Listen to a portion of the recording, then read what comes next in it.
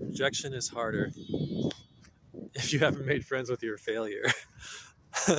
So I'll say it again. Rejection is harder if you haven't made friends with your failure. And I realized this today. I was thinking about my friend. This is a bit of a story. So my friend's been going through a bit of a tough time lately, and I was just walking by his parents' house and thinking about him. And I saw him a week ago at a dance event, and he was kind of in a weird place. I could tell that he felt a bit out of place, and that there's this girl there that he likes, he's interested in. He always tries to dance with her, and she always turns him down. And he takes it really hard every time. And yeah, I was thinking about that and just how. And then I kind of thought about in my own life, if I'm like doing something and I'm not attached to the outcome and it doesn't work out, it's no big deal, right? Like failure is only significant if I'm invested in what I'm doing. If I have a desire to achieve something in particular, that's when the failure really matters. Like to me, to my soul. I mean, the outcomes of it still might matter to other people or the world, but in terms of like the wisdom of the soul that I can gain, it's much more potent if it actually matters to me what happens. And that's kind of a weird thing to say because we're not supposed to be attached to outcomes, but being attached to some kind of outcome can, and being able to let go of that attachment is where the real wisdom is. That's the power of failure, and the power of making friends with failure is being okay with what's happening, what the way things are. You did your best, and it didn't work out the way you maybe wanted it to, but you keep, you take the lesson and you keep going, and you think of it as sort of like a step on your path, even if it looks like an obstacle. It looks like your obstacle, but actually it's the way forward for you, and you just can't see how that is. So yeah, it made me realize like he was taking this really hard because he's invested. He's interested in this girl. He likes the way he feels when he sees her. He likes the way he feels when he's close to her, and it's not working out. And he's really attached to having things go a certain way, and when they don't, it really hurts. And I can see it. And I can see it because I've felt the same thing in different situations.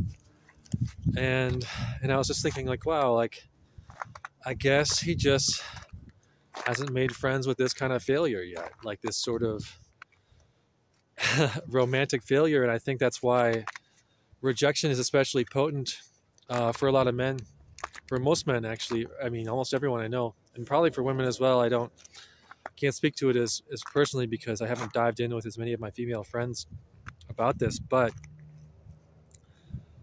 like rejection hurts because you care.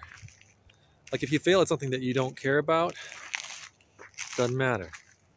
But if you fail at asking the girl to dance with you and she doesn't want to dance with you, or asking someone out and they don't want to go out with you, or trying to get someone's number, or all these little things, they sting a bit more because desire is present. And I think that's beautiful. Like desire should be present. And it's also beautiful to be able to move on and let it go. And that's the real wisdom of making friends with your failure. So I wanted to talk about that a little bit and share my insight with you. Thank you. So walking around, I realized there's a little bit more that I'd like to say about failure. And that is, failure can be a couple of different things. Could be that what you're desiring to manifest is just out of alignment. It's just not being recognized by the rest of the universe, and therefore it's not being supported by the environment. That's one possibility.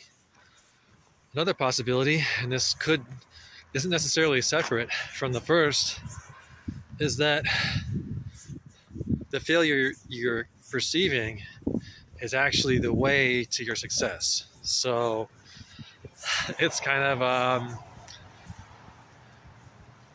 it's not the way a lot of us are trained to think by society about how things actually work, but by understanding, comprehending, and being present with the failure, it can lead you to the place where ultimately you succeed. And yeah, very often that's exactly how it works. Unless everything's already, unless you're at the point where you succeed, you don't need to experience the failure. But if you do, that failure is there to teach you something. It's part of the path, so that having gone through it, you can move to the next place, which will eventually lead you to your desires, what you've been manifesting. So, yeah. And it can be pretty hard to tell the difference, but the way through is the same. It's to accept and move forward and reassess and,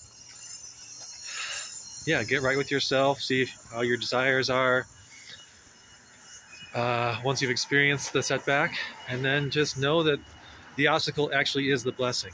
So whatever it is that looks like a problem is the thing that's demanding your attention. And once you're able to navigate it, it's never going to be a problem for you again.